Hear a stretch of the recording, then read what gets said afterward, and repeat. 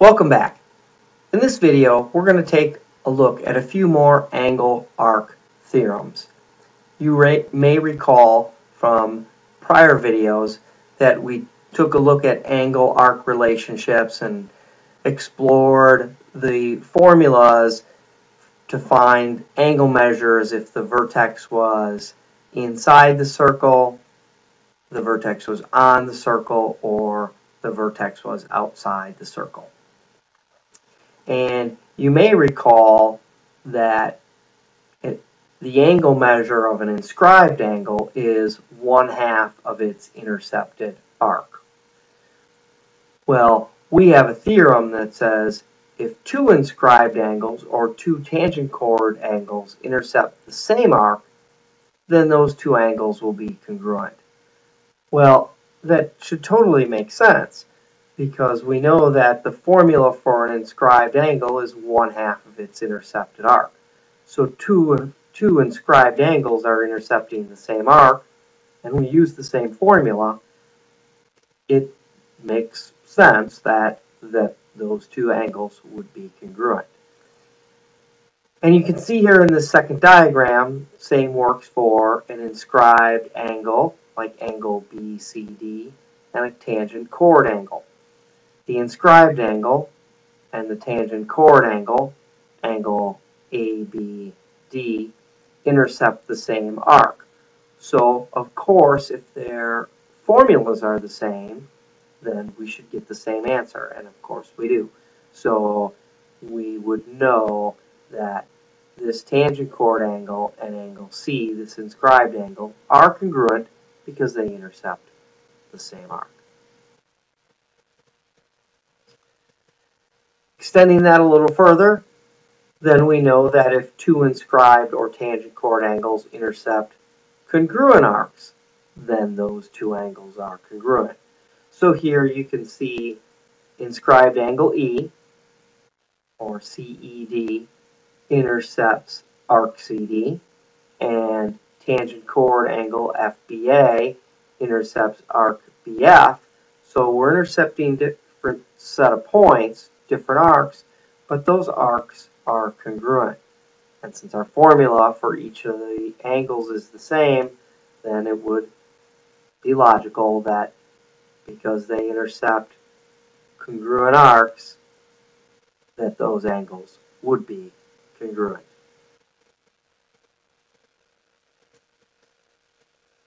An additional theorem says an angle inscribed in a semicircle is a right angle.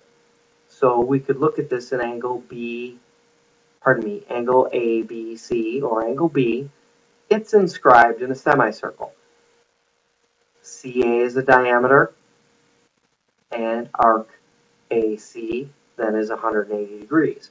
Well, if an inscribed angle measures half of its intercepted arc, the intercepted arc is a semicircle, 180 degrees. Therefore, the inscribed angle must be a right angle. So, and you will also hear guys talk about, if a triangle is inscribed in a semicircle, then it must be a right triangle. And finally, our last theorem, the sum of the measures of a tangent angle and its minor arc equals 180. So angle A and arc BC must add up to 180 degrees. They are supplements. And we have seen that in the previous video, in which we were calculating the measure of the angle is 1/2 the major arc minus the minor arc, and as that works out, we find out those two are supplementary. And we'll see that again in future exercises, and we'll be able to prove that. So let's take a look at a sample problem. What kind of problems are we going to see here that apply this knowledge? We might have a diagram that says, A, B, and C are all tangent points of triangle X, Y, Z, and we might want to find angle Z. Well, we're given angle Y is 48 and arc AB is 145. Well, if I knew arc AC, then I know angle Z was the supplement. So angle Z we know is supplementary to arc AC. So if we found arc AC, we'd be set. Well, angle Y is 48, so then we know that arc CB is 180 minus 48, or 132. So arc CB plus arc AB plus arc AC make up a full circle. So we can find arc AC by simply taking 360 minus 145 minus 132. And once we find arc AC, we will be able to find its supplement. So we're looking at 360 minus 277. Do some quick arithmetic here. And 35 minus 27 is 8. So my arithmetic is correct, and I haven't made any errors. We know that that arc is 83 degrees, so these must be supplements. So angle Z must be 97 degrees. So 180 minus 83 is 97. So angle Z, my arithmetic is correct, is 97.